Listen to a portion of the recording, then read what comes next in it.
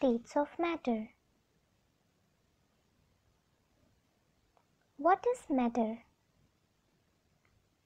Matter is any substance that has mass and that occupies space. Thus we can say everything that surrounds us is matter. A few examples of matter are air filled in balloons, fan, chair, table, water.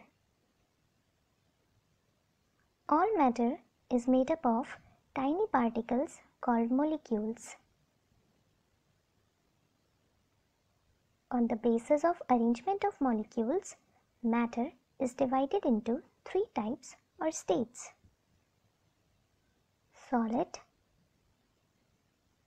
liquid, gas. Solids. Solids have a definite shape.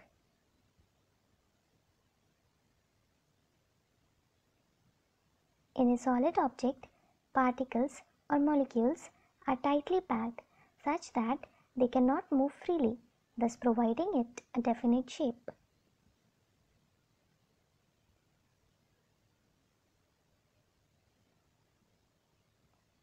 For example, stone is solid. Can you press it to change its shape? No, because it is hard. Some solids are hard, like stone and wood, whereas others are soft, like eraser and cloth. Hard solids cannot be bent or scratched. Soft solids can be bent and scratched. Liquids.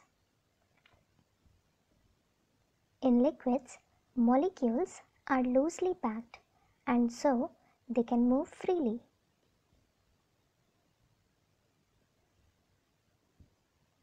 Therefore, liquids do not have a definite shape. They take the shape of the container in which they are poured.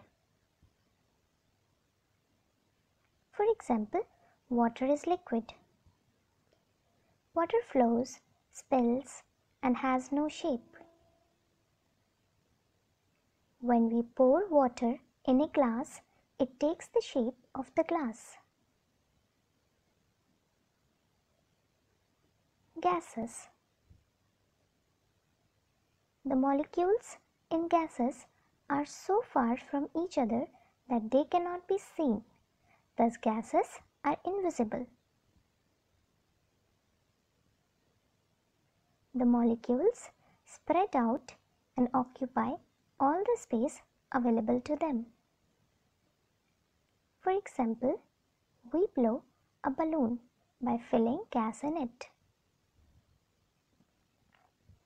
Gases are invisible, but the fact that the balloon blows proves their presence. This means that there is air inside the balloon. Oxygen is a gas. We cannot see it, but it is present everywhere on the earth.